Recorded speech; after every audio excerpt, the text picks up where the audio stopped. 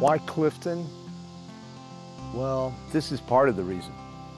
The Tennessee River and the fact that the Clifton Marina and RV Park was overlooking the river. I grew up playing on this river. It is beautiful. Obviously, the sun is setting. Before I got here, I didn't really know what to expect. There is some poverty here. There's also some wealth here. There's a lot of history here where this was at one time a very major port, and this was at one time a very wealthy economy. And you know, over time, it's had to change with the times. What I'm seeing now in Clifton is the marina in particular is contributing to bringing travelers here and opening it up to a broader base, and I think that's a good thing. I think it's a good thing for Clifton. I think it's a good thing for travelers. Too many of us are going to too few places, and that's resulting in over-tourism. And it's something that really sucks the joy out of travel. It really sucks the uplifting human connection experience of travel that motivates me. I really want people to get out of that habit.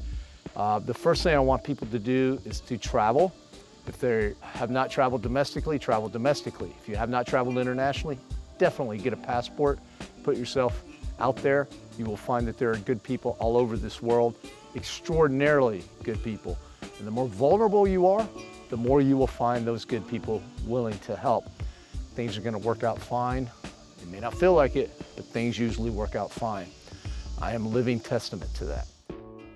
But then I want them to not just go to the same places that everyone else is going because they heard about it, because it's trending, et cetera, et cetera. Think a little deeper, dig a little deeper, and that's what this experience at Clifton was about. There's a little bit of a roll of the dice. Let's go see what's up. If I don't like it, I'll leave after a day. I decided to extend my trip. I'm staying 2 nights here at the beautiful RV park for sunsets like this and for sunrises that I get to see. I really do encourage you guys to come to Clifton or places like Clifton. They're all over the United States, and they need your support, and you will be rewarded by making that genuine, authentic connection with the locals like I have here in Clifton, Tennessee. It's been fantastic. Thank you, Clifton. Can't wait to come back.